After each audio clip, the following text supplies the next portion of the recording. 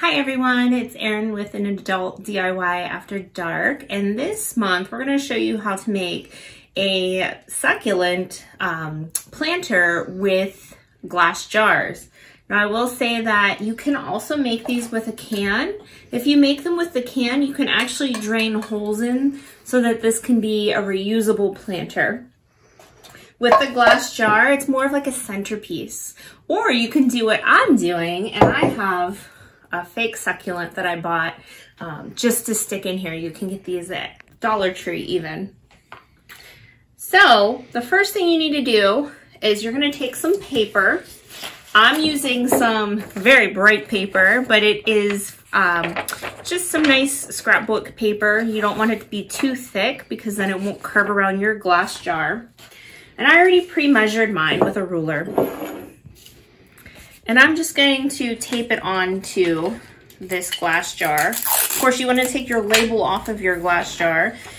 The cool thing about this is that you can really put your label wherever you want. You can play around with colors and do maybe a couple different colors on this, depending on what you have in mind, whatever your decor is at your house. Mine is not neon colors, but I just really like the colors on it, so I chose it today. Okay, so we tape it on. If you have hot glue, you could also hot glue it on a little bit.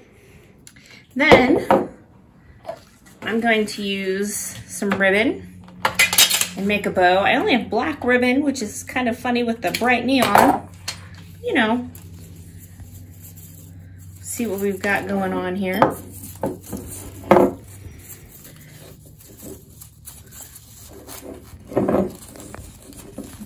You, of course, if you have your specific colors in mind, probably don't want to use neon and black. Maybe you do. All right. I'm going to fill mine with some of these little rocks, glass rocks. Again, found at Dollar Tree. Very dusty. Probably will need 2 to fill this whole jar. I didn't really know, so I just got one to try. And then I would put my succulent up on top. Now this is cool because you don't have to water it. I love plants, but I always forget to water them. So that's why I went with the fake succulent.